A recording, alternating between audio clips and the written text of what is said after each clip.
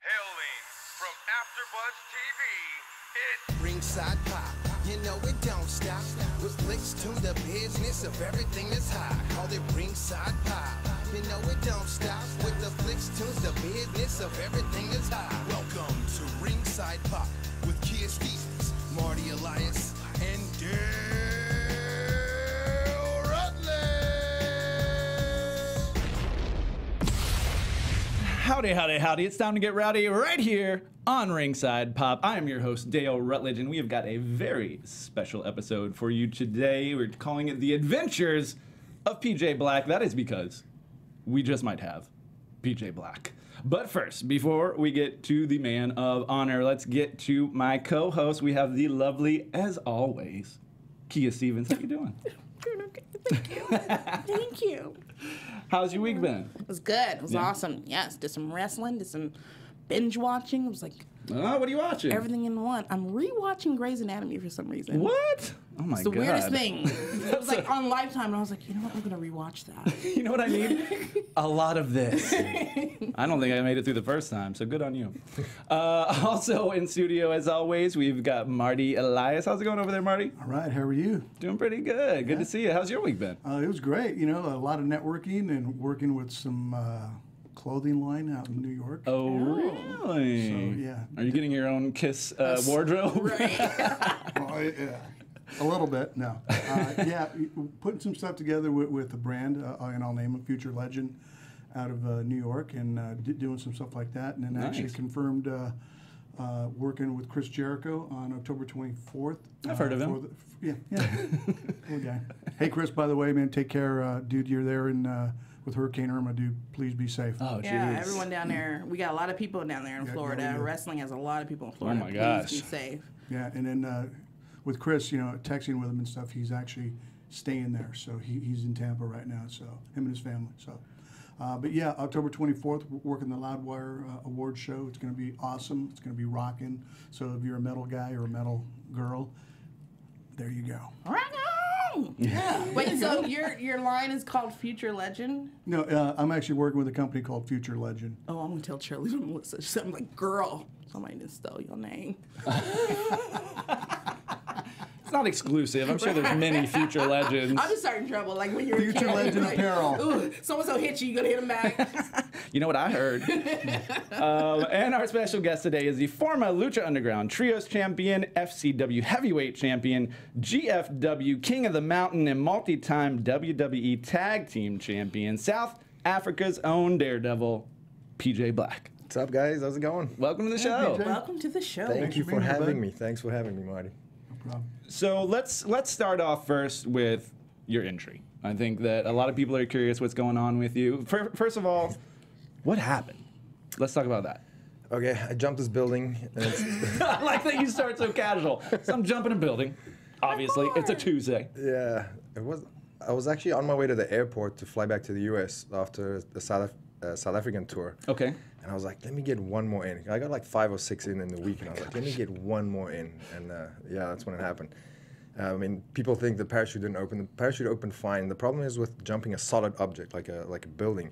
When the parachute opens, it has to open perfect.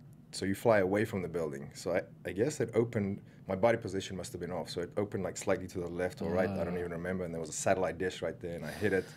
I grabbed my brakes and I flipped myself around. I kicked off the wall. That's why I broke my leg. And I tore a piece of my finger off. Ooh, I saw that. I didn't want to say nothing, but I saw that. They managed to save it. They sewed it back on. And What did you hold on to it? What happened? yeah, I just kept it in my hand to the hospital. My God. Hardcore. You are Daredevil. So wait, this was in where in South Africa was this? In South Africa, in Johannesburg. It was in Johannesburg. Yeah. Okay. Have you guys ever seen that movie Chappie? Oh yeah, I love Chappie. That was the building I jumped. Oh, wow. The drug dealer's building? Yep, yep. Oh, nice. Wow. So you'd already done 4 or 5 that week though? Yeah, possibly more. I've done quite a few. That's crazy. Yeah. But you wanted to get one more in. One more in, on my more. way to the airport, and then. Yeah. Wow. Now, had anything like that happened to you before while doing that? About a year ago, same place. I broke both my legs. Oh my God. But before that, my 35-year career, I started contact sports when I was 7 years old. I've Okay. never been injured. Wow. So the last 2 years have been rough. I don't know. Maybe Yeah. my bones are getting brittle or something. I don't know. Maybe just avoid that building. Maybe.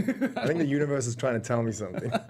One more bill. I blame wrestling fans. They're always chanting, one more time, one more time. Yeah, more match, that's one You more see match. what you guys did to your boy? that's the soundtrack he was listening Shame on to. you. Do you listen to music or anything, or what do you just like be out there with you and the obstacle? It depends. Jumping is kind of like a forced meditation, if you will, because like you're standing on top and you're looking down. You know, like you don't think about like the bills you have to pay. You don't think about what you have to do tomorrow. wasn't thinking about my flight I had to catch. I wasn't thinking about anything. You're like completely in the moment, like in that zone. It's like it forces you to be in that state, Yeah. which that's what I like. You know, like I'm scared when I stand there. I'm scared. I promise you, I'm super scared. But once I land, it's like the most amazing feeling when you've conquered that fear. Right. And you learn something. Every time I learn something about myself, about life, about being safe. Yeah, so let me ask you this. What did you learn about hitting the building? Oh, man. Not to do tricks off a building. It was so weird. I hit the building, too, and I had so much... I'll show you guys a picture of the building, too. So, like, it was window, stone. Like, every floor was different. Oh, I see. Like, if I had gone through a window, I would have not be here right now. So I was my very God. lucky to hit that satellite dish, in a way. Yeah. But I managed to fly down. I landed exactly where I wanted to land. I knew my leg was broken, so I kind of landed on one leg, and I just kind of rolled. And I was like, yep, you guys better take me to the hospital now. Oh my God. And And, then here's my finger. Right? yeah, right. Somebody reschedule my flight. It was like the next day, the pain was pretty bad. Yeah. They actually injected me with morphine into my spine. I didn't even know that was a thing. Oh my Oh God. my I God. mean, that felt good, but like once that wore off, it was so painful. Oh my God. So did you break your actual? What did you actually break? I broke all the bones in my ankle, tore all the ligaments. They basically reconstructed the whole thing. I have 2 titanium plates. They put in, so the heel bone is like this, and your foot is like this, and there's a ligament that goes through that holds everything together. It's called a deltoid ligament, and that's like the big one. And that, she said it snapped like a few weeks ago. She's like, how do you even, like, how are you even walking? So I guess it must have been weakened from the other jumps, and then this one just like kind of like shattered all the other bones. Oh my God. Did wrestling have anything to do with that? I think so. She also, the doctor told me, she's like, you know you have arthritis, right? I was like, no. I blame wrestling for that. Yeah. That probably is Yeah. wrestling blamable. But I mean, if I could go back, I wouldn't change a thing. Well, Yeah. did they say what your foot is going to be able to do after it heals? I mean, it's never going to be 100%. We know that, but I mean, I'm gonna try to be as good as I possibly can. I mean, I don't skip like rehab days. I go every single day. I do rehabilitation 2-3 times a week. I do the cryo chamber. I started doing the hyperbaric, the oxygen chamber. That helps a lot, actually. Really, what does that do? Electrotherapy, stem cell therapy. I'm doing a little documentary right now. I'm recording all this stuff that I'm going through. Kind of hopefully making like a Rocky-like comeback video. Yeah. with You're all like, the these are the stuff. steps that you take to get back to the place. Yeah, Right. yeah. It's amazing, like the technology right now. Like stem cells, a few years ago, it wasn't even a thing in the U.S. Like all the NFL, all the quarterbacks would fly to Europe to get it done. And finally, like, you know, like LA, everything's a gray area here. It's like technically still not legal here, but like the doctors do it anyway. Oh, interesting. Yeah. So it's like marijuana. Pretty much. And that's actually helped a lot too. Like Oh, yeah? the CBD stuff for my pain, it's helped a lot. Yeah, I've seen a lot of stuff on TV about it, just different Yeah, things. it's amazing. advice. Like I've started doing some research about it too, because I never used to believe in it, but like it's helped me so much. It's unreal. You know, that's so cool to hear because the fact that, you know, I know that this country, and you know, got, you know, drug into it too, you know, with the opioids and everything else that happens, you know, prescription pills, things of that nature. But then when there's an alternative, you know, and it works, you know, it's Yep. something, you know, to hear like somebody you know, like you say that because, you know, more times than not, you know, with wrestling and things of that nature, you know, you have a tendency to kind of go that other way. But then if there's something new and conventional, then Totally. it and, works. And I actually saw some of the NFL guys actually funding this study themselves. They think that the CBD helps for concussions. Oh, interesting. So like a lot of NFL guys would take the capsules before training and big games. And so like they're still doing research, but obviously it's looking pretty good right now. And it's something I'm going to definitely try out. You know, like, I mean, CBD doesn't make you high or anything. but Right. No, it's it just comes a- from the male plant. It has no THC. Something like that. You probably know better than me. I have topical stuff to CBD. Get my CBD out and rub the male on me. Well, a lot of times that stuff isn't like it's illegal because it's worse for you. It's illegal because they haven't figured out how to make money off of it yet. Exactly. You know what I mean? Very, So it's very not, true. Yes. you know. Well, as soon as all those studies came out, the big pharma companies, the government actually made it a Schedule 1 drug. Oh, interesting. Just CBD, by the way, which is like, I was like, Well, okay, that's because it they because it want really doesn't give you. It's not like THC. It doesn't make you high. make you high at It'll all. be- I know, but it's- they want to make money off it, so they want to regulate it and Why stuff. wouldn't they want to make money off it like they do everything else? Yeah, sounds about right. So what's the craziest thing that you've done then? That's a tough question. I bet. I've done so many crazy things. It also depends, because like some of the stuff I do is pretty normal to me, and other people go like, "What? You're freaking nuts," and the other way around, you know. So it really depends. It's I guess that question's relative in so many ways. Is there something that's like on your list to do that you're like, I don't know if I can do it, or I don't know, I want to get to that point where I'm brave enough to ... Yeah, I mean, there's so much advancements in the sport of wingsuit base jumping right now. Oh, yeah. That's something that I'm looking forward to. I don't know if you guys can remember, like in 98, 99, the X Games, the main event was always the sky surfing. I feel like wingsuiting 5 years from now will be the biggest sport on the planet. Because they started doing like races, like the wingsuit races. I've seen that on YouTube. Yeah, It's so so like, dope. It's basically like Formula One racing, but like in a 3D space. But yeah, with like no protection except for a helmet. Yeah, exactly. Yeah. And I feel like that's going to be a big sport, so that's what I'm kind of training for. So that's what I really want to do. Interesting. My whole family is like, "You're going to stop jumping now, right?" And I'm like, So that's a big sport right now. It is pretty big right now, but like it's a pretty new sport. I think 5 years from now it'll be really big. Who's your biggest competitor in that sport? Oh, there's so many. Sam Hardy, there's a British guy, Jeb Corliss. That's probably the most famous base jumper that people know. He's the GoPro athlete. I mean, there's so many of them. I mean, I still have a way to go till I get to that level, but. So you've done it already though. Oh yeah. Okay. If you go on my Instagram, PJ450, there's a bunch of my wingsuit flights and base jumps and all kinds of stuff on there. It looks cool. There's nothing closer to being like a superhero, I feel, than that. Exactly. If you ask any kid, like, "Hey, if you can have any superpower in the world, what would it be?" Like 90%. 90% would say flying, and that's exactly what it feels like. That's the most amazing feeling, and it gets better every time. The other ones are just like future peeping toms who want to be invisible. Yeah, right. That's the other 5%. When you're doing this stuff, what's the rush? Because I know, being in front of a crowd and everything, it's such a great rush and doing other stuff. But when you're actually in the air flying, I mean, what's that rush? The adrenaline. Like when I started doing it, it used to be all about the adrenaline. Like now it's more like a meditation for me. Like it really like calms me down in a weird way. I know it sounds weird, but like it's like I said, it's like a forced meditation. Like I don't think of anything. For like when you jump out of a plane, a normal skydive usually lasts 60 seconds. In a wingsuit, you can get 3 or 4 minutes. Wow. And it's like just 3 or 4 minutes flying through the sky with your friends. It's like it's amazing. And you see birds all the time. And I fly through clouds, and it's I don't even know I don't have words to explain it. It's like I mean, it's still a rush when I land. I always shake, but like when I'm up there, it's just like. It's tranquil. It's like, like you hear the wind, but you don't think of anything. It's pretty cool. What was your first jump? What was my first jump? Yeah. A couple of years ago, I really just wanted to get that Instagram shot, like of me flying through the sky. Like that's all I wanted. And then I did the one jump and I was hooked. I was wow, this is what I want to do. And then I thought about the Darewolf character at that time, and I actually filmed a bunch of stuff like like snowboarding. I taught myself how to do a backflip on a motorcycle, like a motocross bike. I did some I got some surfing shots, some base jumping, wingsuiting, skydiving, all those extreme sports, and that's how the Daredevil character came around. And I see. I actually showed Vince this clip, and after two or 3 minutes of me like almost killing myself, he looked at me and he's like, I didn't know you can juggle.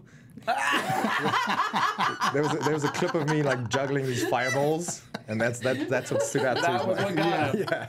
We got a juggler. Suddenly you have a juggler gimmick instead of The juggler. It's like it was fireballs, but like, yeah. I'd read something about a fireball mishap in a match or something a long time ago. Is that true, or is that? Yes. Wow, I actually found that clip the other day. I'll post it on my social media today, tomorrow, or this week. The guy. I don't know if you guys know how the fireballs work that the magicians use. Yeah, it's just they call it flash paper. Yeah. But you have to still light it. Okay. So we had the spot in the match where the guy was going to throw it at me, but he couldn't light it. He couldn't light it. So I was just going to go and give him another shot, you know, so he had more time to sell between the spot. And I guess as I grabbed him, he got it, and then the fireball got me. Like, it burned me pretty bad. Like the beard and the hair, you can smell it. But, Oh, yeah. I didn't have any like bad skin burns, luckily. Oh, that's good. That's what they're there for, I guess. Yeah, Might be yeah, eyebrowless right. for a couple weeks, but So let me ask you this: was this before Hogan and Warrior tried it? What year was that? I think that was like 99, Oh yeah, it was way 2000. after that. I think this was 2003, 4. because you started pretty young though in wrestling, though, Yeah. right? 15, 16, I had my first match, but I started refereeing matches when I was like 11. Oh my gosh. Holy smokes! I would love to see an 11-year-old referee. Yeah, me too. Watch out, Marty. I was so scared. I was even more scared for that than I was for my actual first match. Oh, yeah? Like, because it was like on the spot. Like my dad was like, "Get in there right now." I was like, "Oh, I don't know anything." He goes, "You can count to 3, right?" He's like, "Just go." Yeah. Like, oh, yeah. It's not that easy. And that's exactly how promoters still to this day take it. Oh, that kid can count to 3. We don't need to bring in Marty. Sorry. Yeah. No, that was my introduction to the business too. Amen. That sounds about right, though. I mean, Trial by fire, man. Just throw you in the deep end, right? Right. That's how my dad told me how to swim too. He just threw me into the pool. He's like, "There you go." So like, sort it out. yep, true story. Well, that's how I learned to swim. And he trained you to wrestle, or who trained you? My dad trained me, a couple of other guys. So my dad had a school, but there was laws in South Africa at the time. You needed to be 18 to train or do a professional sport. I see. Okay. Oh God, So, I like- thought you need to be white. I was a wrong Jesus. Sorry. So I was like 15 when I started training. So I wrestled. I had a mask with like this wig, it's long hair, and I had this full body suit on, so no one would know it was me. I see. So, Yeah. you know, like wrestling full time on weekends, I wrestled like Friday, Saturday, Sunday. Monday, I'd get to school. None of my homework was done. I had all these bruises everywhere and like other people's makeup and tan all over me. You know, but I couldn't tell any of the other kids.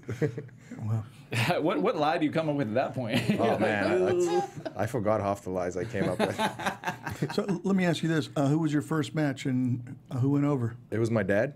It was a tradition in South Africa. My dad was like the Fit Finley of South Africa. Like everyone's first match was against him. If you speak to Adam Rose, if you speak to any of the South Africans that you know or will meet in the future, their first match was always against him. He was legit like a hooker. Like you get the shooter and you get the hooker. For the wrestling fans who know the terms. But not a hooker that you might otherwise. Yeah. I remember too, the stadium that it happened in was the Westridge Tennis Stadium in Durban, and when WWE travels there, they still go to that building. It's a piece of shit, the building. Oh, really? Yeah, but it's got so I've much. been there. Yeah, so it's got so much history. Like, it was unreal. I remember the match too. My dad said I could go over. He's like, "Yeah, just hit me with that cool moonsault you do, that springboard moonsault I still do till this day." Uh-huh. And I remember doing it, and he caught me, and I just power slammed me, and he's like, kick out. And I just couldn't kick out. I was so winded. Like, I just stayed down.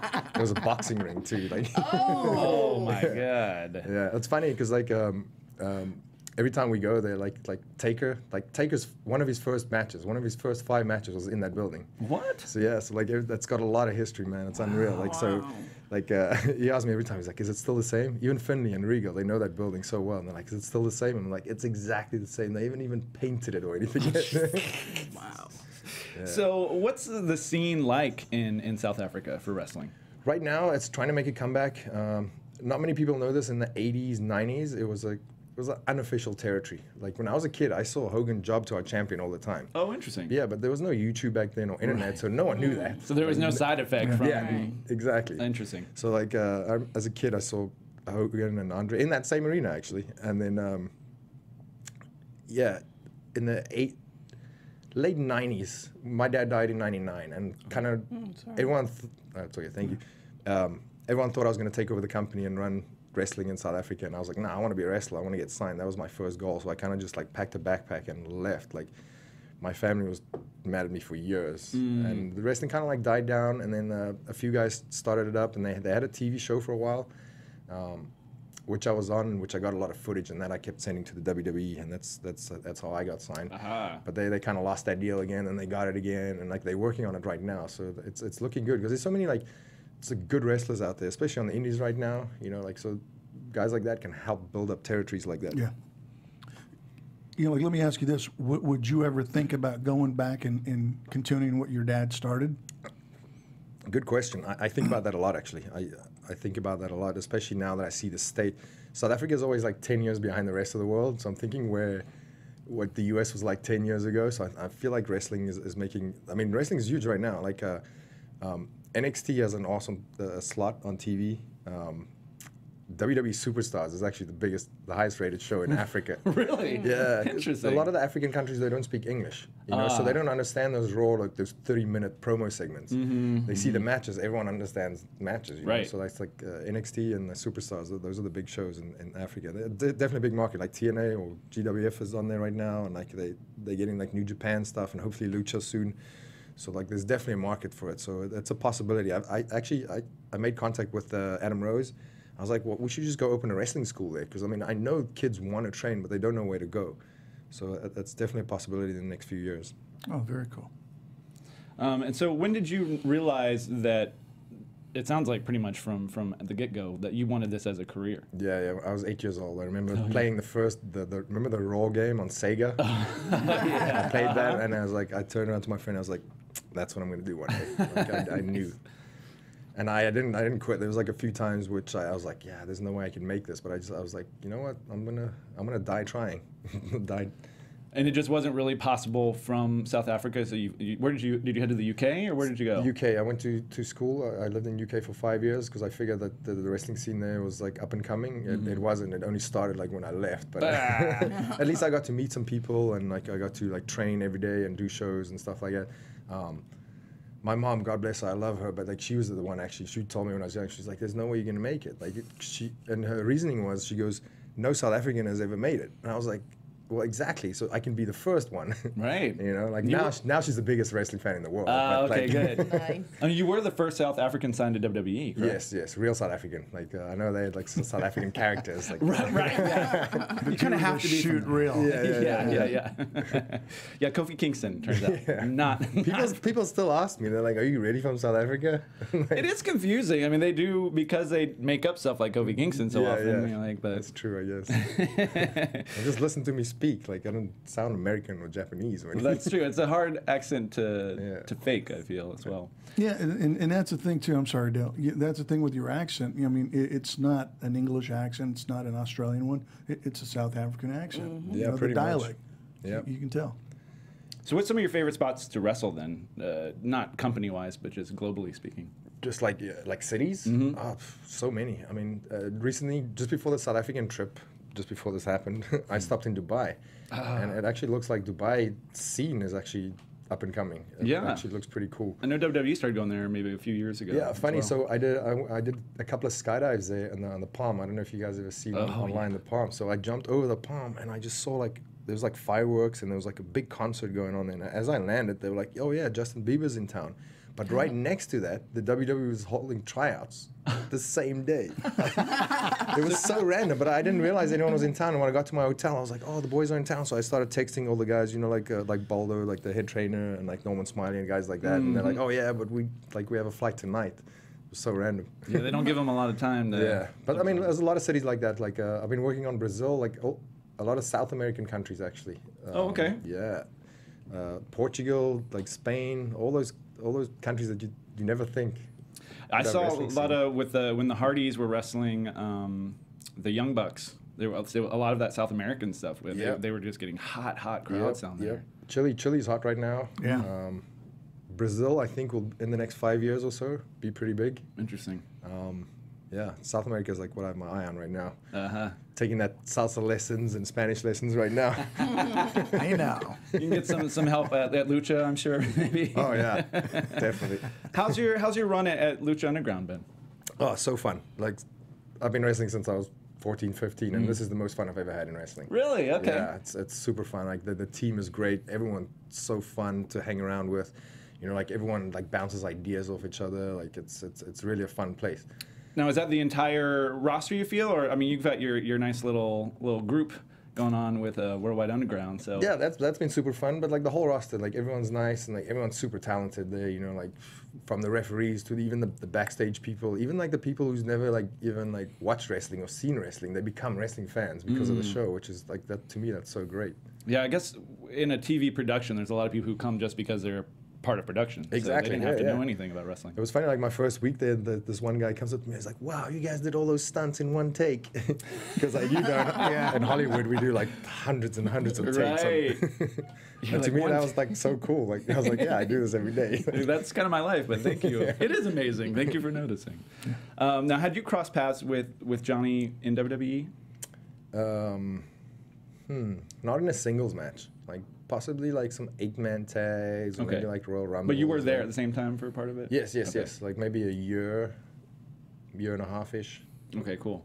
Yeah, he seems like a fun guy to Oh, be he's working awesome, with. and he's doing some great work right now. I think. I feel like he's doing the best work of his life. He's amazing. He's like He just keeps growing. I feel like keeps growing. Like he learns new stuff every week. Like he's in great shape. He looks like he's 21. Like getting in movies and doing all right? kinds of Movies, things. doing his own thing, and you know, and he's a good person. Like usually people like that become kind of like dicks, but he's you know, he's a good human.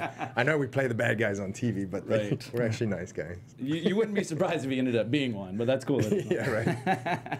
I mean, you've been in lots of factions, I guess, for a lot of your career. Do you like that kind of group mentality to have like guys that you're working with constantly, or you like solo better? I do. I like both. The group thing is cool because you can like bounce ideas off each other, and you can like in the ring you can feed off people.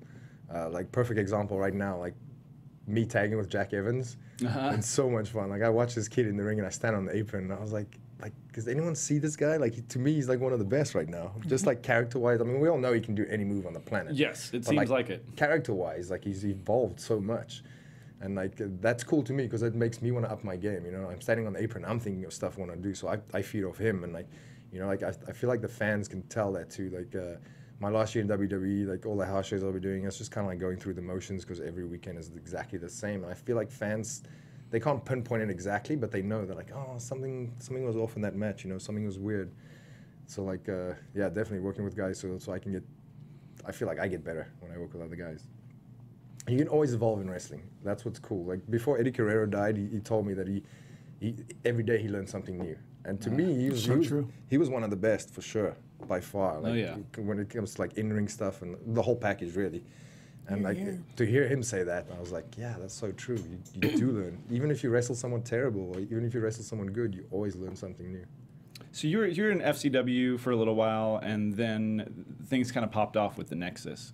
What did you expect? Because Nexus was hot. Yeah. I mean, what did you guys think going into it? Like, did you even have a relationship with those guys? I mean, I know they're all down there, but Oh yeah, like I mean, I was in FCW with those guys. Those guys are legit my best friends in the business. Oh, great, right that's now, great. And I still keep in contact with all of them. We didn't know how big it was going to be. We had no idea. You know, like usually in wrestling, everything has already been done before, or just a variation. And I feel like Nexus was kind of fresh and new at the time. So like we didn't know what to expect. We didn't know how to do it. We didn't know how to handle it. We're like, so what do you guys really want from us? Like we just kind of like took the ball and ran with it, and we all know what happened. yeah. That's I mean, there's so many good Nexus memories for me, and I feel like in different iterations of it even as well. When they switched it to like CM Punk being a part of it, I mean, did that change the way that you guys work together, or was that still a little bit? Yeah, like we didn't know what was going to happen. I mean, there was a very pivotal point in the company backstage at that time. I won't go too much in depth on that, but so we really didn't know what was going to happen. We were just like still trying to have fun and trying to like get the faction over. I mean, it didn't even last a whole year now that I think about it. Like we didn't even get a WrestleMania moment. Was it not? No, we No, didn't. no, Because we no. didn't even make it to Mania. Oh yeah, because it was a SummerSlam. Yeah. SummerSlam thing. Yeah, and SummerSlam, speaking of SummerSlam, I know that Jericho and Edge have been on record talking about, pushing for you guys to go over. Yeah. And apparently something got changed and everything. And I know there's been a lot of hearsay and stuff that has been said from people who weren't there. Yeah. What was your perspective on that? So we knew we had to go over, and we obviously wanted to, but we didn't know how to, like, being rookies, we didn't know how to express that at the time. Like, we didn't want to come off as like arrogant and like how guys are when they get a push when they're new in the industry. We didn't want to come off like that, and obviously we lost the battle. And the person who got it reversed, Edge and Christian actually told him that day and the next day, like, you're wrong, you're wrong, you're wrong. He actually apologized. That was one of the few times that I heard him apologize. He's like, yeah, you guys were right. We should have done it that way, but it was too late. Yeah. Huh. Interesting. Well, at least he realized it and signified it to you. That's at least something. Exactly, that's nice. exactly. in this industry, I feel like there's not a lot of that even. No, you're absolutely right. So let's talk about the core then. After that, did get a Mania moment. Yeah. But it was very, very short. Yeah. What for me? So just for me as a fan, I was very mad at that match. I mean, what did you guys think of the way that? I mean, it's like you're on the card, I guess, right? But Yeah. So the problem is with live TV. Marty can tell you this stuff. Like segments run long, especially promo segments, and like a lot of things happen. So time get cut, and that happens with Raw all the time. That's why like the match quality is so much worse on Raw than any other show. Well, SmackDown now too, actually. But like when segments go long or stuff change, like sometimes you get added a minute, sometimes you get taken away a minute. So that match, I think initially we had like 15 or 20 minutes, and then it was like 12, and then it was 11, 10, 9, and then eventually it was 1. So in a way, it was cool because like I didn't have to stress out about anything. I was like, okay, I don't have to remember any spots. I don't have to do anything. I'm just gonna like walk out with. We were still tag champs, me and Heath at the time, and it was the first time my mom came to see me wrestle live. oh my gosh, So wow. that was kind of cool. So I was just like focusing on the entrance, really. Like, but I mean, stuff like that happens. Yeah, it kind of like sucks, but yeah, that's the business, unfortunately. So that was a day of kind of thing. Oh, that was like 5 minutes before. Oh my god, Yeah. Up in Gorilla where they're changing your Gorilla. time. Yep. Yeah. Yep. that's crazy. I mean, we kind of knew it was gonna happen, so like, we didn't even like rehearse anything or like. We probably figured like it was gonna happen to our match. If you look at the card, normally you can tell like this is gonna happen to this match. when it goes down, who's it going down on? Yeah, I see.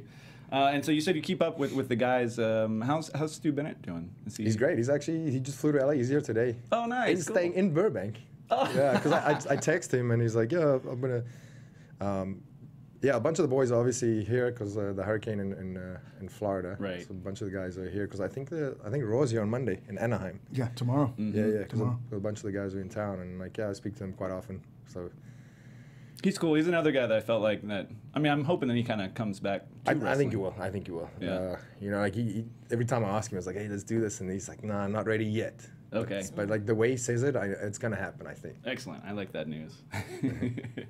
Would you have guessed that Heath Slater would be the longest standing, last man standing of the Nexus? Yes and no. He's like one of those guys that he'll be around forever. I mean, you Okay. can put him in a match against anybody, he'll have a good match. You can put him in Absolutely. any promo segment. You can be entertaining. He can be funny. He can be aggressive. He can do it all.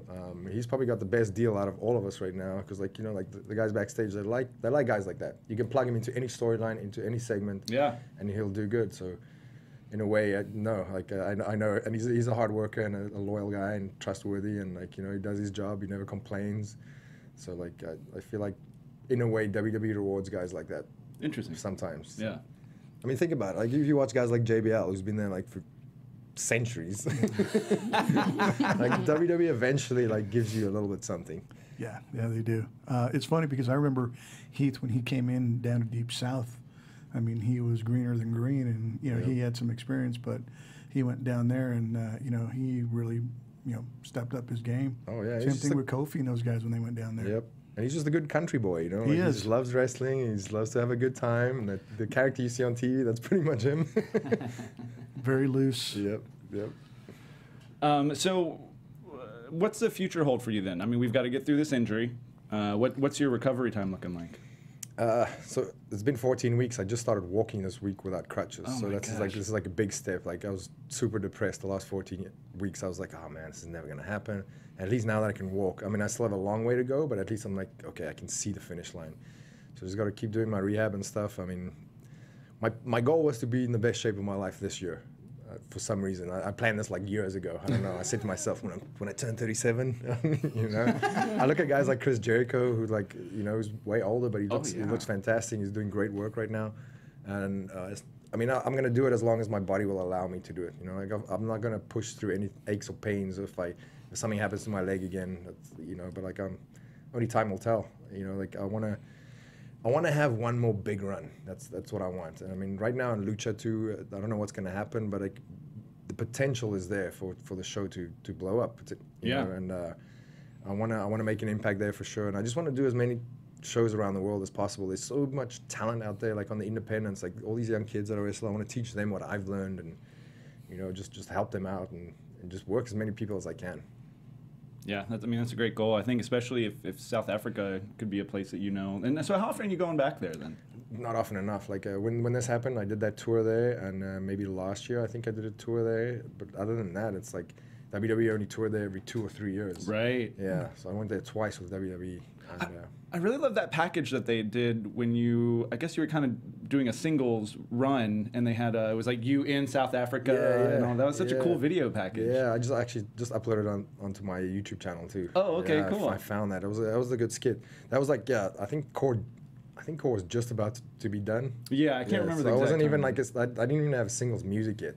It was so weird too, because like I came out and I was like, yeah, in my hometown. I was like, oh, listen to this pop, and no one knew the music, so everyone's like, huh? And obviously when I came out, then they're like, oh, yay, it's him. But 2 years later, we went back to that same. So my hometown, I think we sold out the venue like within like an hour, so that we had 2 shows back to back. Wow. And that was cool. That was like probably the best experience of my life. That was my mania. Like, I got to the back and all the agents were like, whoa. Yeah, that was a good feeling. So let me ask you, did they put you over in your hometown? I think so, yeah. I think it started out, I can't even remember the matches I had. I think I had like 2 matches too, because like something that starts out as a tag and then it breaks up, or something that starts out as a single match and 2 heels run in and it was a tag. So yeah, I got some exposure there for sure. Oh, actually the one time it was like an 8-man tag. It was like me, Christian, Big Show, Randy, and I remember this. So there's like 15,000 people, one of the biggest stadiums in South Africa. It's called the Dome, and the whole crowd started going, PJ Black, PJ Black. Because I was PJ Black on the Indies for years, ever since I was 14 years old. Mm-hmm. So people there know me as PJ Black, and Randy goes, like, who are they yelling for? Like, so like on the apron, I had to like catch him up. Like, South African history right here, brother. Yeah, I'm kind of a big deal. You know? that was good. You said that was Randy that asked that? Yeah. That sounds like a Randy. Yeah, it does. It really does. Did you have to adjust your style much for Lucha Underground, or is it pretty much you came in as you were?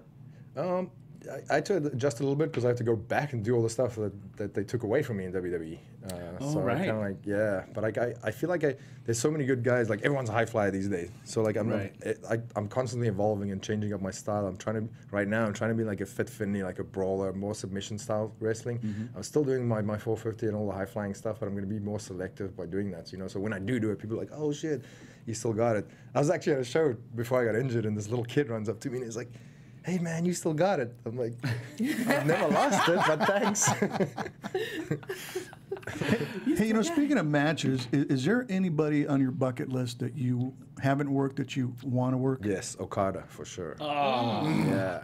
Wow. And I mean, I know he's been doing great and he's like #1 in the PW 500, but this goes back way before that. Like I've been wanting to wrestle him for years, like way before even like he broke out in New Japan. I mean, he had that stint in TNA that was terrible, and then he kind of like went back to Japan, and that's when in that era when he moved back, I was like, yeah, I want to really work this guy.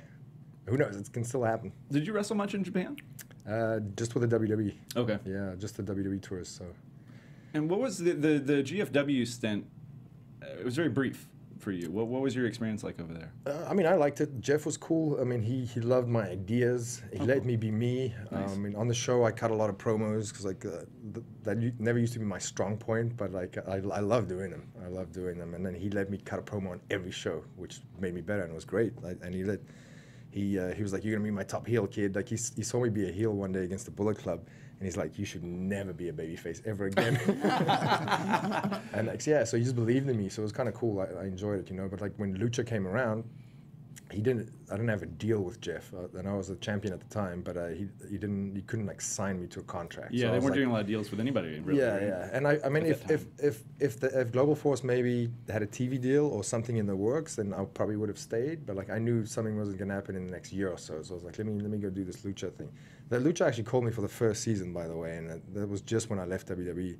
And I remember they called me on the 10th of October or something, and I was just finished. I was like, yeah, I'm not signing with anybody, like ROH or TNA. I'm not signing with anybody. I'm just doing my own thing for a while. And I've never heard of Lucha Underground at the time, too. Right. And then obviously when the first season started airing, I was like, oh, how did I say no to this? And apparently I said to him on the phone, I was like, call me in a year, maybe we can talk. He called me on the day. He called me the 10th of October, a year later. And then I think I started on the 14th. Oh. Yeah. Wow. That's very rare. I feel for people to be on that. Like, Right. He set his Apple alert. Right? PJ Black. Got it. I'm on negotiating power.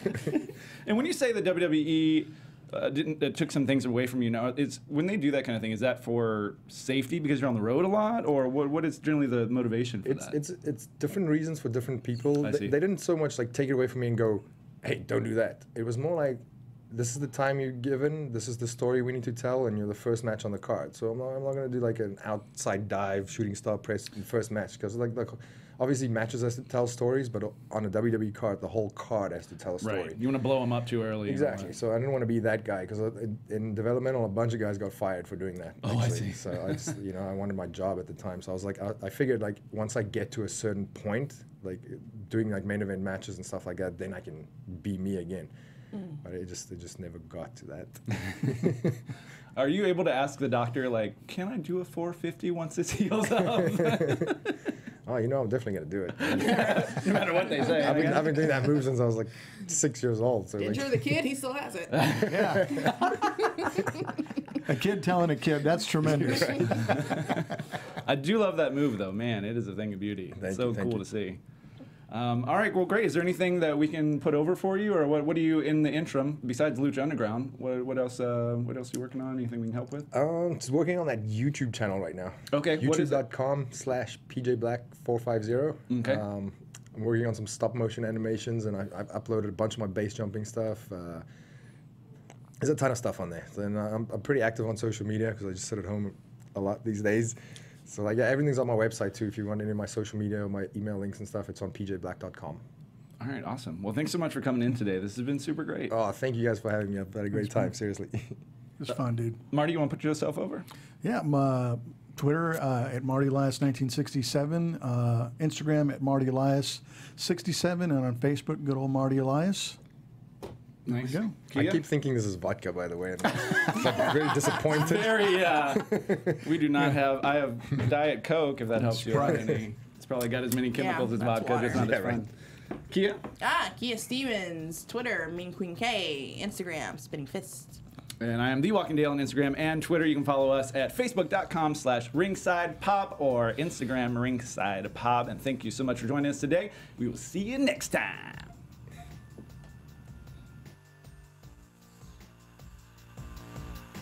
From executive producers Maria Menounos, Keven Undergaro, Dale Rutledge, and Stephen Lemieux, managing producer for AfterBuzz Wrestling Mark Donica, and the entire Ringside Pop staff, we would like to thank you for tuning in. Like us on Facebook, rate and comment on iTunes and YouTube. Follow the show on Twitter at Ringside Pop.